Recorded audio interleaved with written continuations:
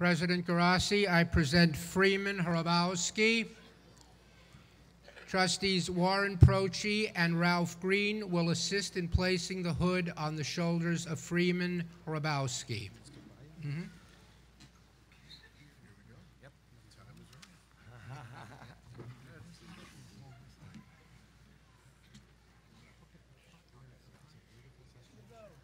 For the past 26 years, Freeman Hrabowski has served as president of UMBC, the University of Maryland, Baltimore County. His research and publications focus on science and math education with special emphasis on minority participation and performance. In the year 2012, he was named by President Obama to chair the President's Advisory Commission on Educational Excellence for African Americans. A child leader in the civil rights movement, Dr. Hrabowski was prominently featured in Spike Lee's 1997 documentary, Four Little Girls, on the racially motivated bombing in 1963 of Birmingham's 16th Street Baptist Church. In 1988, with philanthropist Robert Meyerhoff, Dr. Hrabowski co-founded the Meyerhoff Scholars Program. The program is open to all high-achieving students committed to pursuing advanced degrees and research careers in science and engineering. The program, recognized as a national model, is further committed to advancing underrepresented minorities in science and engineering. Time magazine named Dr. Hrabowski one of America's 10 best college presidents in 2009 and one of the 100 most influential people in the world in 2012. In 2011, he received both the Theodore Hesburgh Award for Leadership Excellence and also the Carnegie Foundation Academic Leadership Award, these awards being recognized by many as the nation's highest awards in higher education. In 2012, Dr. Hrabowski received the Heinz Award for his contributions to improving the human condition and was among the initial inductees into the U.S. News and World Report Leadership Hall of Fame. Indeed, Dr. Hrabowski has received honors beyond number, and certainly too numerous to mention here. It is, however, important to observe that Dr. Hrabowski has been named one of, quote, America's best leaders by U.S. News and World Report, which significantly ranked his university, UMBC, the nation's #1 up-and-coming university for 6 straight years, beginning in 2009. For the past 3 years, U.S. News and World Report has ranked UMBC in the top 10 on a list of the nation's, quote, most innovative national university. But Dr. Hrabowski's university has earned national recognition not only for its academic prowess. No, indeed. Only 2 months ago, UMBC also earned unprecedented national acclaim for its athletic excellence. See, some of you know where I'm going, okay? As many of you who follow collegiate basketball may know, something quite miraculous occurred this year during March Madness. For the first time ever, in fact, for the first and only time in the 78-year history of NCAA Division I basketball, a number 16 seeded team defeated a number 1 seeded team.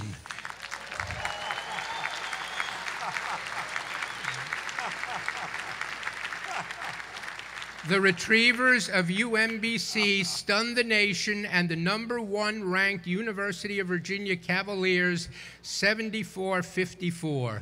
And so the Retrievers of UMBC have enabled Dr. Hrabowski to add an athletic feather to his already impressive cap.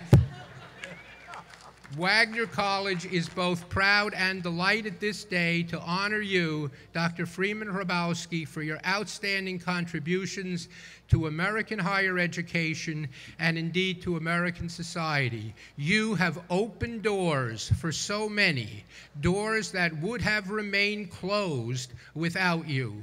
You honor us by your presence here today.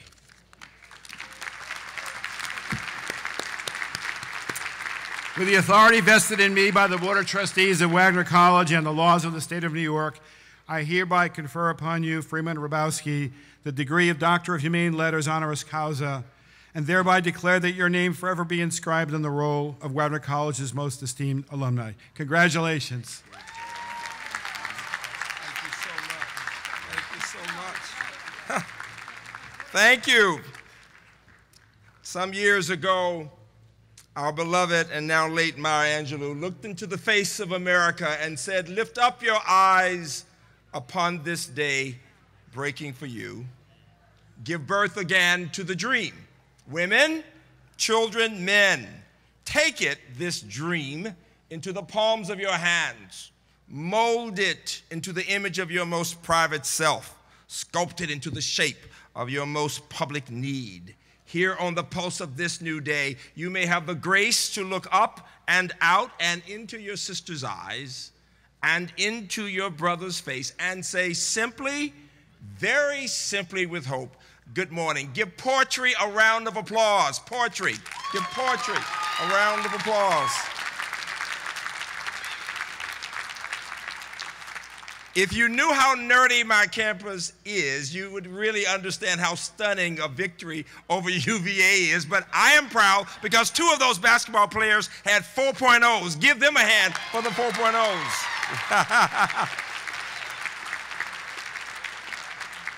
Graduates, I took the pleasure of and had the pleasure of asking to talk to a couple of your classmates to get a sense of who you are. And I want both Glenn and Ellen to stand because they were very helpful to me. They are my cabinet today. Glenn and Ellen, give them a round of applause wherever they are.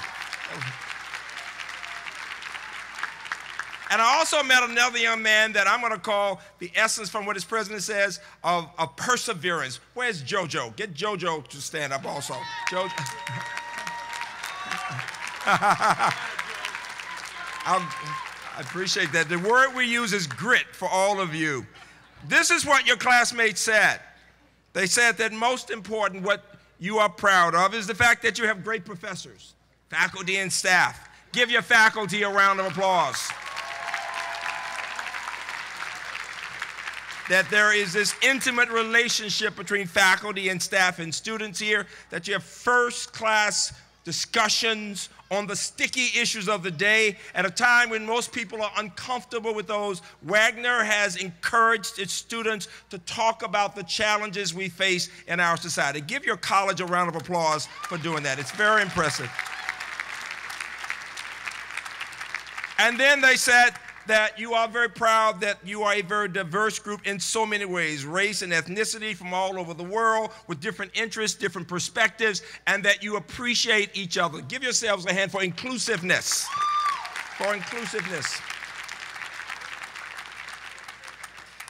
I will start with stories. The human story is one of both tragedy and hope. We are 1 week from the time of Mother's Day. So celebrate with me for a moment, mothers in the room. Give mothers and grandmothers and all of them a round of applause.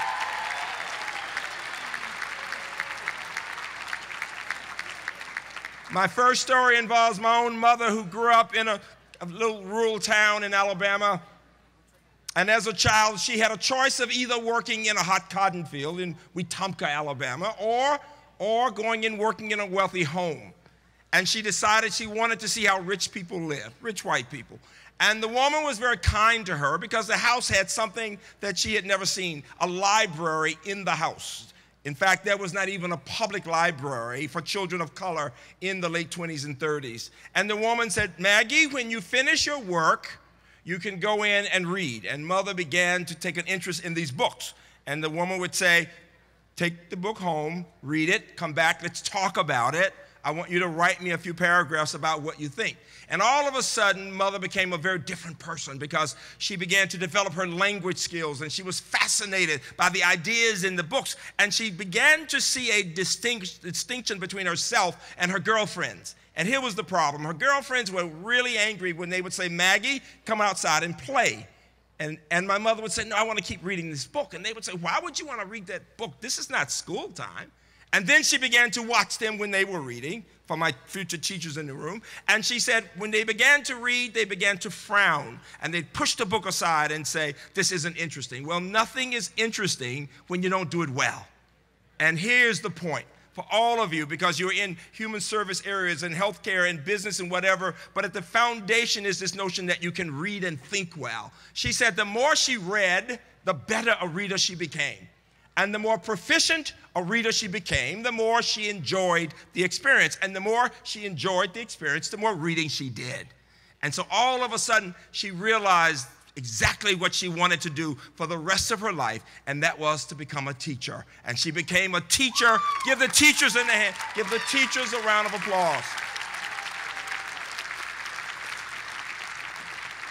And she became a teacher of literature, and she would quote Zora Neale Hurston in her book, Their Eyes Were Watching God. The book begins, ships at a distance have every man's wish on board.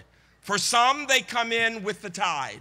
For others, they sail forever on the horizon, never out of sight, never landing, until the watcher turns his head away in resignation, his dreams mocked to death by time. That is the life of men, and she would say, and women.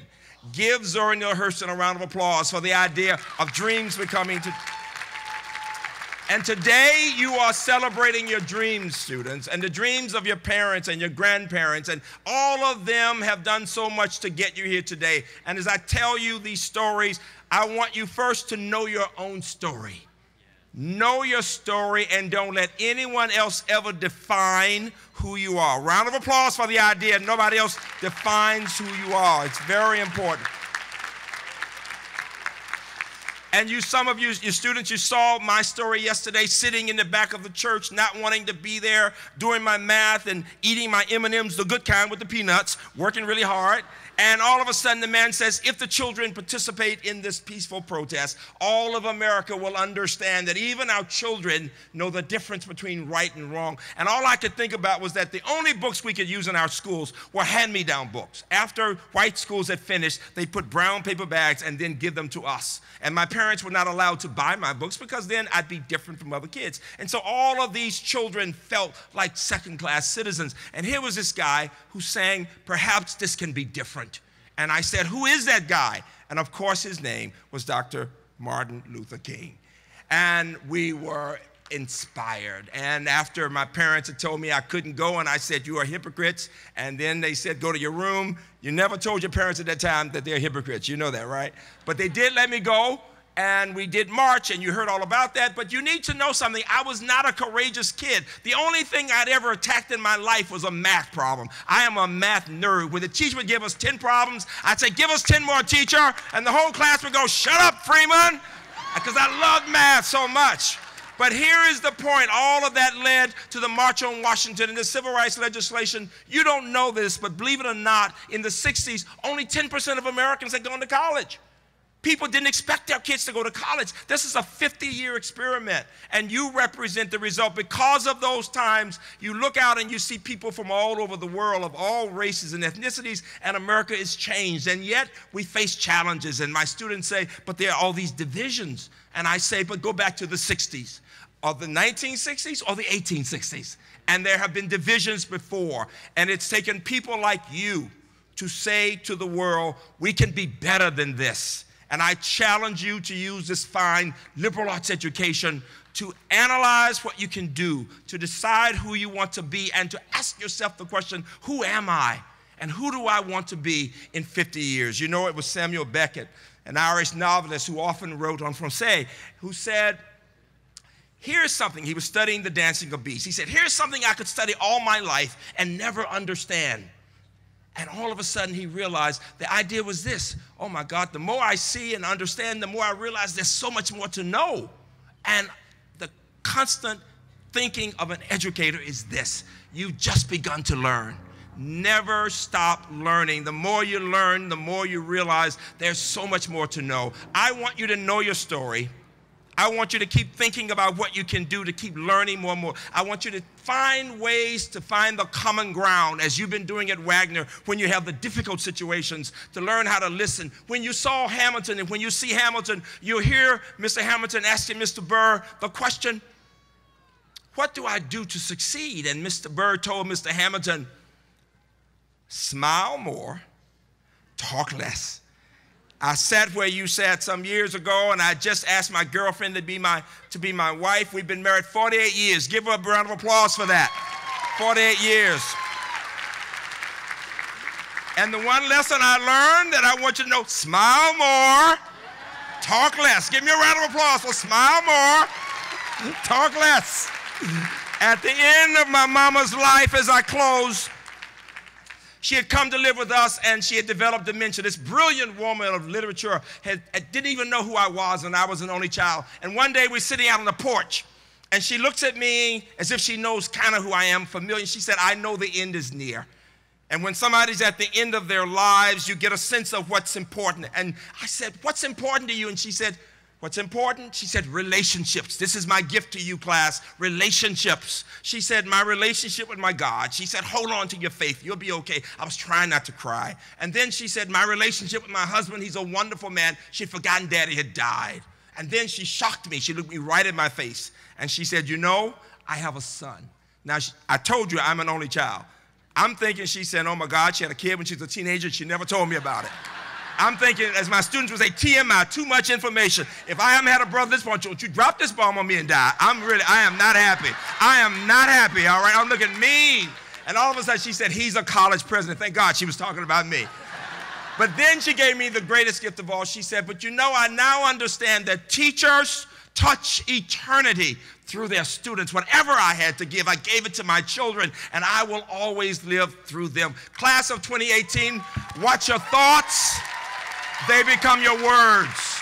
Watch your words, they become your actions. Watch your actions, they become your habits. Watch your habits, they become your character. Watch your character, it becomes your destiny. Dreams and values. Congratulations to the class of 2018. Congratulations to the class of 2018.